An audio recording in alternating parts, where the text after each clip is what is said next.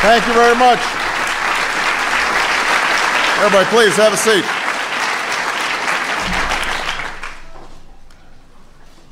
Good morning, everybody. Of the many responsibilities accorded to a president by our Constitution, few are more weighty or consequential than that of appointing a Supreme Court justice, particularly one to succeed a giant in the law like Justice John Paul Stevens. For nearly 35 years, Justice Stevens has stood as an impartial guardian of the law, faithfully applying the core values of our founding to the cases and controversies of our time. He's done so with restraint and respect for precedent, understanding that a judge's job is to interpret, not make law, but also with fidelity to the constitutional ideal of equal justice for all. He's brought to each case not just mastery of the letter of the law, but a keen understanding of its impact on people's lives. And he has emerged as a consistent voice of reason, helping his colleagues find common ground on some of the most controversial and contentious issues the court has ever faced. While we can't presume to replace Justice Stevens' wisdom or experience, I have selected a nominee who I believe embodies that same excellence, independence, integrity, and passion for the law, and who can ultimately provide that same kind of leadership on the court. Our Solicitor General and my friend, Elena Kagan.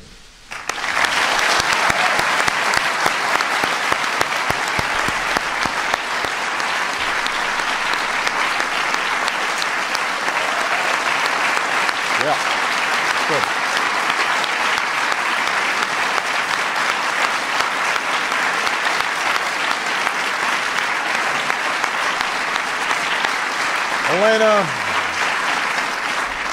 Elena is widely regarded as one of the nation's foremost legal minds. She's an acclaimed legal scholar with a rich understanding of constitutional law. She's a former White House aide with a lifelong commitment to public service and a firm grasp of the nexus and boundaries between our three branches of government. She's a trailblazing leader, the first woman to serve as dean of Harvard Law School, and one of the most successful and beloved deans in its history. And she is a superb Solicitor General, our nation's chief lawyer, representing the American people's interests before the Supreme Court. The first woman in that position as well. And she has won accolades from observers across the ideological spectrum for her well-reasoned arguments and commanding presence.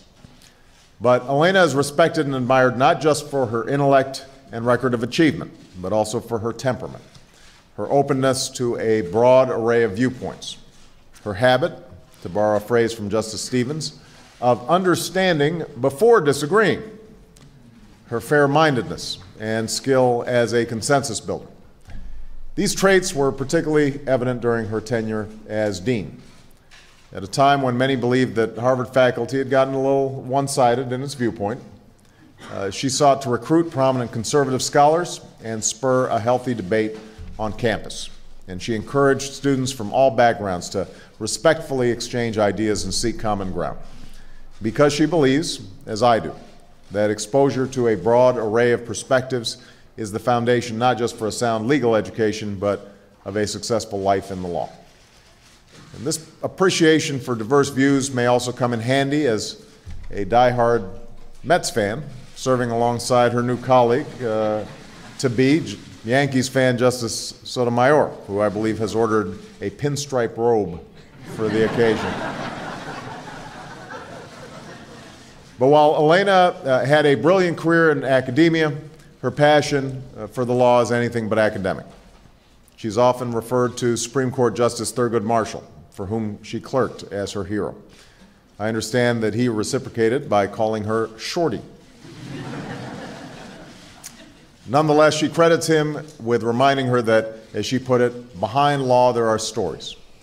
Stories of people's lives as shaped by the law, stories of people's lives as might be changed by the law.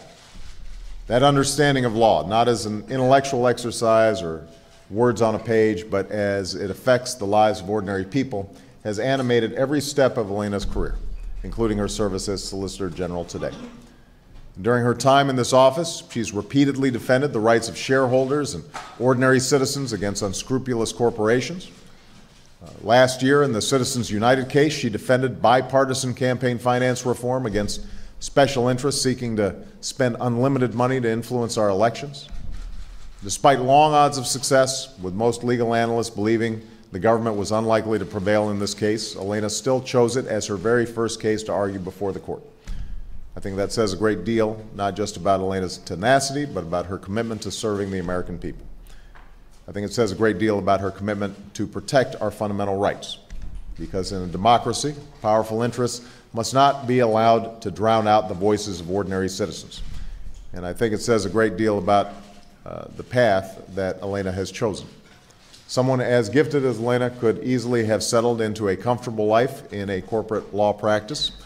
Instead, she chose a life of service. Service to her students, service to her country, service to the law, and to all those whose lives it shapes. And given Elena's upbringing, it's a choice that probably came naturally. Elena is the granddaughter of immigrants whose mother was for 20 years a beloved public school teacher, as are her two brothers who are here today. Her father was a housing lawyer devoted to the rights of tenants. Both were the first in their families to attend college, and from an early age they instilled in Elena not just the value of a good education, but the importance of using it to serve others. As she recalled during her Solicitor General confirmation hearings, both my parents wanted me to succeed in my chosen profession, but more than that, both drilled into me the importance of service, character, and integrity.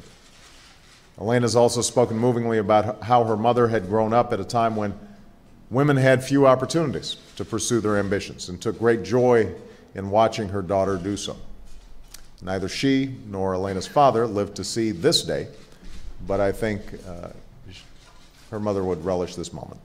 I think she would relish, as I do, the prospect of three women taking their seat on the nation's highest court for the first time in history.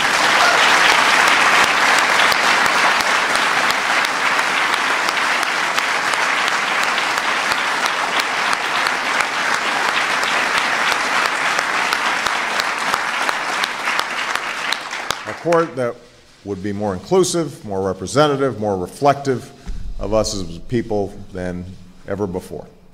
And I think they would be tremendously proud of their daughter, a great lawyer, a great teacher, and a devoted public servant who I am confident will make an outstanding Supreme Court justice. So I hope that the Senate will act in a bipartisan fashion, as they did in confirming Elena to be our Solicitor General last year, and that they will do so as swiftly as possible so she can get busy and take her seat in time to fully participate in the work of the court this fall. With that, I would like to invite the person who I believe will be the next Supreme Court Justice of the United States, Elena Kagan, to say a few words.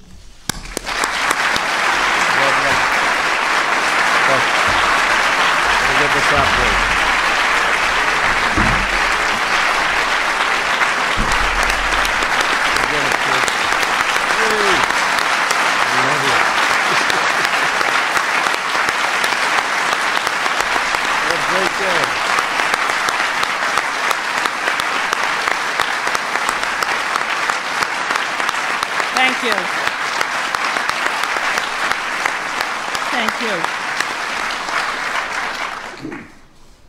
Thank you, Mr. President. I am honored and I am humbled by this nomination and by the confidence you have shown in me.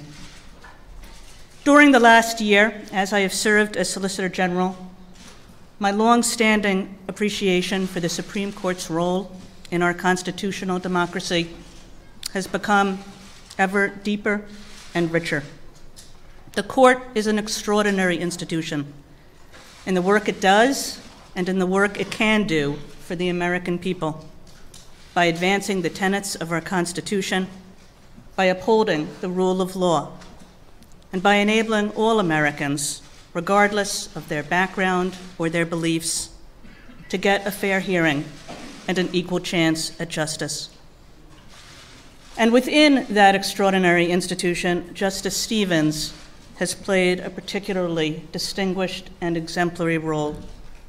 It is therefore a special honor to be nominated to fill his seat.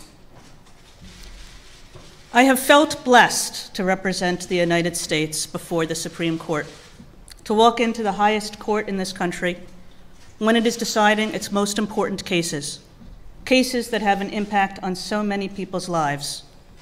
And to represent the United States there is the most thrilling and the most humbling task a lawyer can perform. I've been fortunate to have been supported in all the work I've done as Solicitor General by a remarkable group of lawyers and staff, many of whom are here today. They exemplify professionalism, public service, and integrity, and I am grateful for all that they have taught me. My professional life has been marked by great good fortune. I clerked for a judge, Abner Mikva, who represents the best in public service, and for a justice, Thurgood Marshall, who did more to promote justice over the course of his legal career than did any lawyer in his lifetime.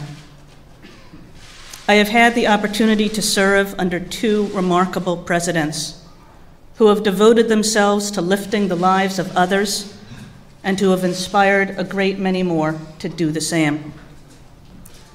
I had the privilege of leading one of the world's great law schools and of working there to bring people together and to help ensure that they and the school were making the largest possible contribution to the public good, both in this country and around the world. I am proud of what all of us accomplished there. And through most of my professional life, I've had the simple joy of teaching, of trying to communicate to students why I so love the law, not just because it's challenging and endlessly interesting, although it certainly is that, but because law matters, because it keeps us safe, because it protects our most fundamental rights and freedoms, and because it is the foundation of our democracy. I am thankful to my brothers and other family and friends for coming to Washington to be with me here today. And much more, I am thankful for all of their support and loyalty and love, not just on this day, but always. If this day has just a touch of sadness in it for me, it is because my parents aren't here to share it. They were both, as the President said, the children of immigrants and the first in their families to go to college. My father was the kind of lawyer who used his skills and training to represent everyday people and to improve a community. My mother was a proud public school teacher, as are my two brothers, the kind of teachers whom students remember for the rest of their lives. My parents' lives and their memory remind me every day of the impact public service can have. And I pray every day that I live up to the example they set. Mr. President, I look forward to working with the Senate in the next stage of this process, and I thank you again, Mr. President, for this honor of a lifetime. Thank you so much.